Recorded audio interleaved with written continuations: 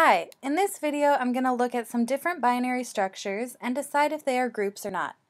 So first let's recall the definition of a group.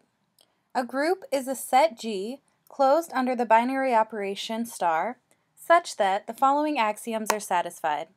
G must have an identity element, every element in G must have an inverse in G, and the binary operation star must be associative. Let's start by looking at the set of natural numbers with addition. And remember that the set of natural numbers is just the set containing all positive whole numbers. First, we have to check for closure. So we need to make sure that if x and y are natural numbers, x plus y must also be a natural number. And this is of course true because if we have a positive whole number plus a positive whole number, we're always going to get a positive whole number. The next thing we need to look for is that it has an identity element. And this is where this one falls short because the identity element for addition is 0, but 0 is not in the set of natural numbers. So let's try to modify this set to include an identity element. Now we'll have the set of natural numbers with the 0 element and the binary operation addition. And we know that this is closed under addition, and we also know now that 0 is the identity element for this. So the next thing we have to check is that it has inverses. But this one actually does not have inverses. For example, if we took the element 1, 1 is clearly in this set, but in order to find an inverse, we need an x in this set that satisfies this equation. And if we solve for x here, we get that x equals -1. But -1 is not an element in our set. So again, this is not a group. Let's go ahead and try to modify it once more to include inverses. Now we have the set of integers with addition, and we know that this set is closed under addition. We also know this set contains the 0 element, so it has an identity, and we know that every element in this set has an inverse. The last thing is that we know that addition is associative, so this is a group. And in a similar way, we can show that the rationals with addition, the real numbers with addition, and the complex numbers with addition are all groups. The next example I want to go through involves matrices. So first I'm going to define the set S to be the set containing all n by n diagonal matrices. And a diagonal matrix is a matrix where the only non-zero elements are the ones lying on the diagonal. So an n by n diagonal matrix would look something like this, where the only non-zero elements are here on this diagonal and everything else is a 0. Now I want to look at the structure S along with matrix multiplication, and I want to ask the question if this is a group. So let's go ahead and go through our definition and see if this is a group or not. First, we need to check for closure.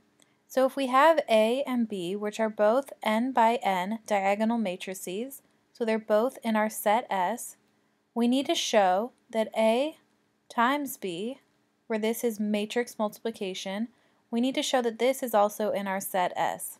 And this is true because let's say we call this matrix A, and we'll write this second matrix and call this matrix B. Then when we multiply this out, we would get this matrix where we have this is A1 times B1, A2 times B2, AN times BN. And as you can see, this is also a diagonal matrix. So this is in our set S. And so if you don't understand why this is the case, it might be helpful for you to review matrix multiplication and how it works. But for the sake of this video, I'm going to move on. The next thing we need to look at is the first axiom, which is that this must have an identity element.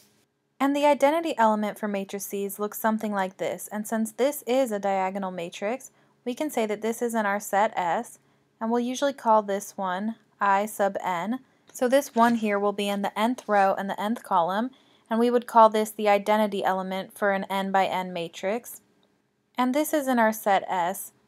And we can say that for all A in our set S, A times the identity element equals the identity element times A, which equals A.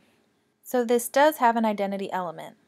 Next, we need to look at the second axiom, which says that every element must have an inverse. But here's where we start to see an issue, because any element with a 0 in the diagonal will not have an inverse. For example, this matrix is in our set S because it is a diagonal matrix. Even though it has zeros here, this is still a diagonal matrix because everything else is still zeros.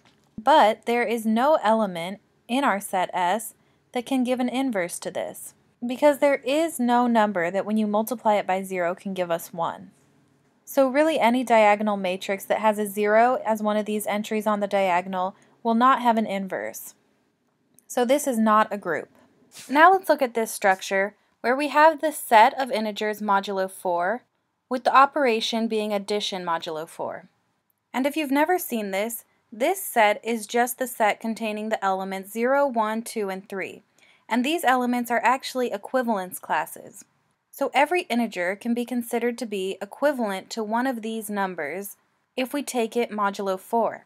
So let's first check for closure. So in order to be closed, we need that any element in this set added to another element or itself in the set must give us again an element in this set. But we're not using regular addition, we're using addition modulo 4.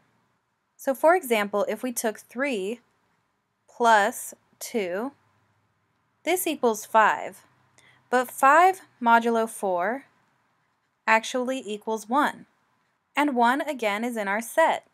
So any way we add any numbers in here, we're just going to wrap it back around the number 4, and we're going to get back an element in our set. So this is closed under addition modulo 4. Next, let's see if this has an identity.